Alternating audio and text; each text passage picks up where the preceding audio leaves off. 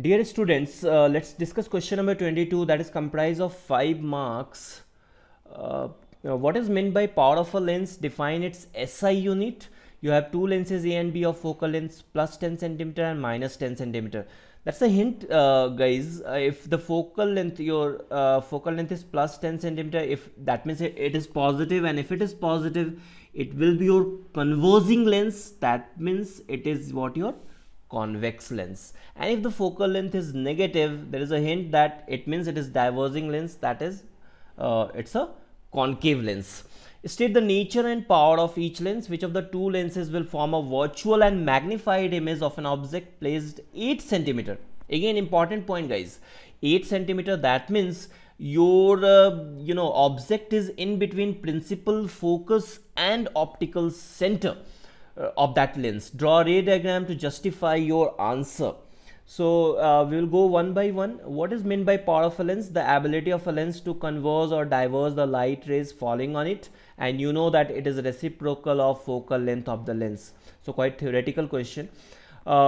So we are done with this, and you will be awarded 1 mark for that. Define its SI unit. So you know the SI unit of power of a lens is diopter, and 1 diopter is basically what? It is the power of a lens whose focal length is what?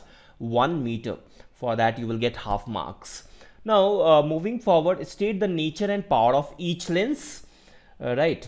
In first case, FA is what? Plus 10 centimeter. You know that power of a lens is inversely proportional to the focal length. So P equals to 1 by F. So you see here PA equals to 1 by FA, that is your lens A. So it is 1 upon 0.1 meter, and that will come what? 10 diopter.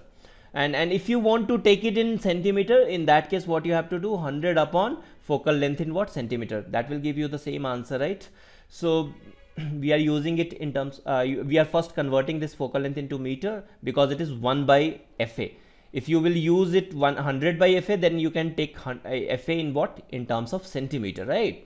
So this is what your 10D. FB is minus 10 centimeter. So that is again minus 0.1 meter. Diverging or that is concave lens. Already discussed that your power of that lens will be 1 upon FB. That is 1 upon minus 0.1 meter. That is minus 10D.